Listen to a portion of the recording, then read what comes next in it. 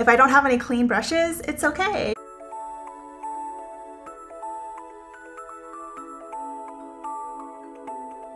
Hey y'all, welcome back to my channel, and today I have a favorites and fails for y'all. So it's been several months since the last time I made a favorites video.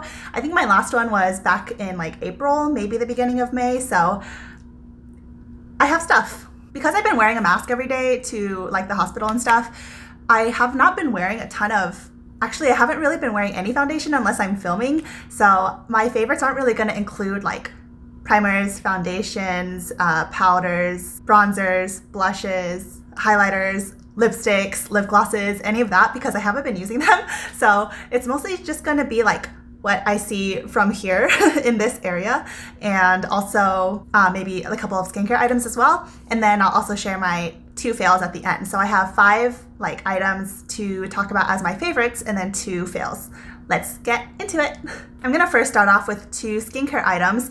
The first one is this e.l.f. Holy Hydration Face Cream in the fragrance-free version.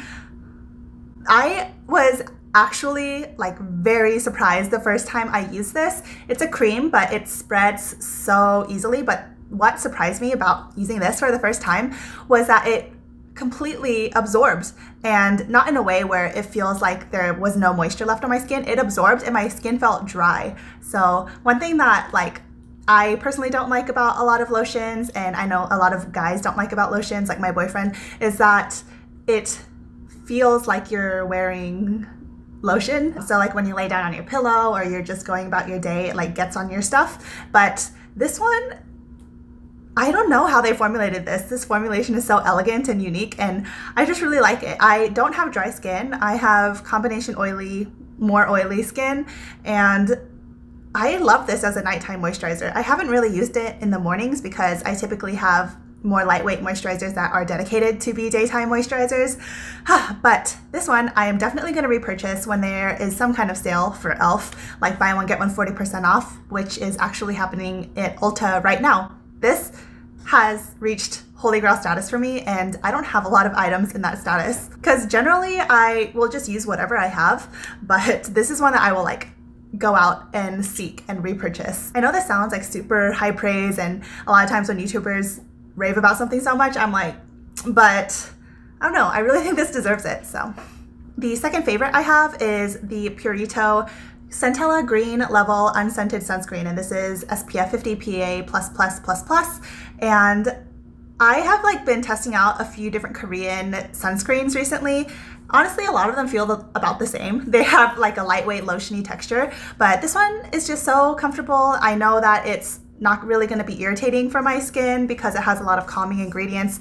This is a chemical sunscreen, but the chemical filters that are inside don't include like the more infamously irritating ones. I will have a little bit more detail about that in the description box because I really can't remember off the top of my head what all of the chemical filters are. But anyway, Centella, very calming ingredient. It's also free of any essential oils or fragrances. But yeah, this is just really enjoyable for me to wear, especially underneath my mask. And it doesn't feel heavy. It feels moisturizing. It's definitely a moisturizing sunscreen. It's not mattifying, but it doesn't feel like my skin is choking. Next, for my makeup items, and this one is extra exciting for me if you have been watching me for any length of time.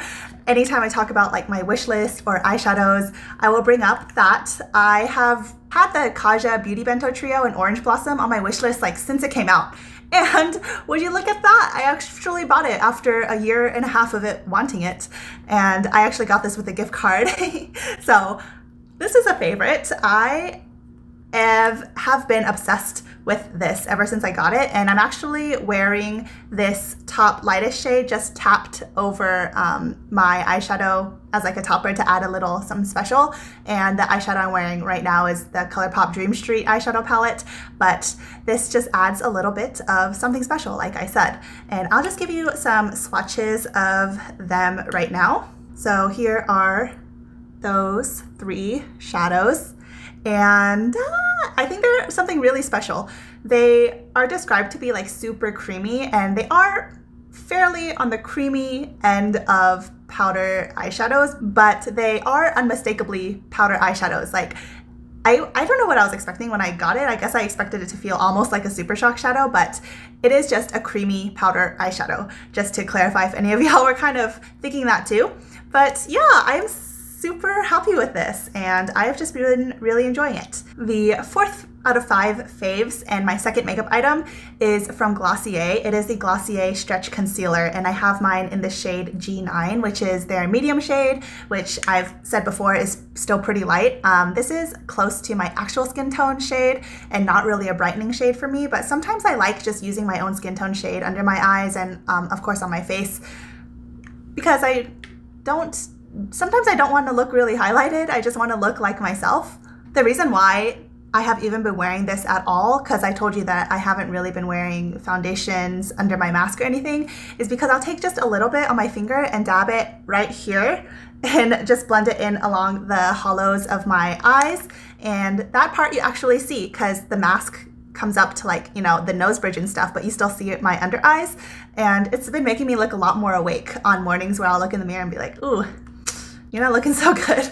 My 5th favorite for y'all is just like a general item, and these are the only hair ties I've been using for probably this entire year, and those are Invisibobbles. So I have quite a collection of Invisibobbles that I have accumulated, and I know they're pretty pricey because they're $8 for 3, I believe, is like the normal price of them, but a lot of times you can find them on sale. I know in Ulta's recent event they had one day where they were half off, so I picked up a couple in that event. And I love these because they don't make my hair feel heavy. A lot of times when I have just a normal hair tie and it's really tight, I feel it being tight, but this I can just tie back my hair and have it be fairly relaxed while I'm studying, and it's just comfortable to keep in for hours and hours. And yeah, one especially standout one of these, I guess, are the Slims. These are the ones that I actually just recently picked up, and I picked these up. This is in the unicorn shade and this is just black, and I love these for when I wear pigtails, because a lot of times just the normal size ones, these curls are like so big and they like stretch too much to where it looks weird on the ponytail, on the pigtail, and then it kind of like slouches a little bit just because of the shape of how these are. But with the slim design and a tighter coil, it has a little bit of a stronger hold, and the coils don't look so awkward either when I have them up. I actually did use the unicorn color of these to do my pigtails in my recent Urban Decay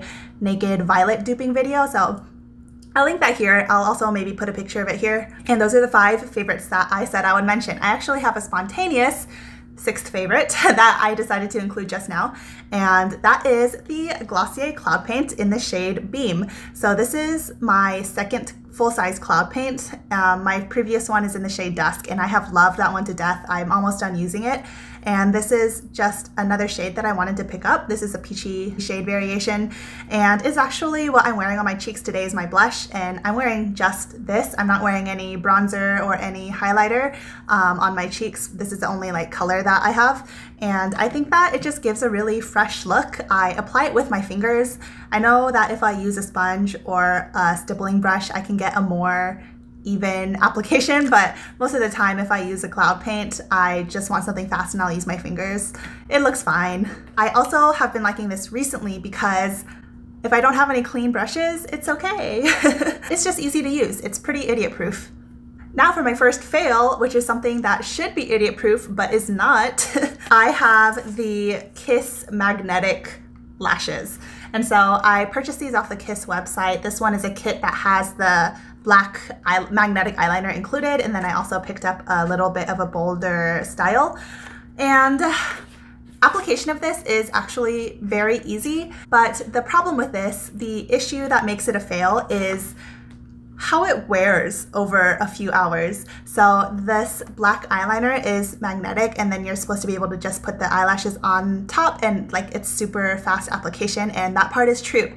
However, just naturally through the day, like when you blink and move your eyes or whatever, the lashes, you know, like move a little bit with your eyes, but as they move and do that hours and hours, the magnetic liner kind of sticks to the magnets on the lashes, and as they move, they kind of move the liner. So later on when I look in the mirror, I notice that I had like patches of eyeliner missing, which is not a cute look. It looks really disheveled, I suppose. So even though this is pretty to use for like a moment, maybe for a picture, maybe for filming or something, this is not something that I would depend on using for like a full work day or anything. So a little bit disappointing.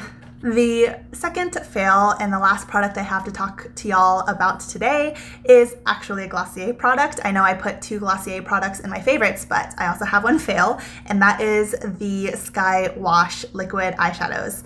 I have one shade of this. I got Terra, which is the orange terracotta shade.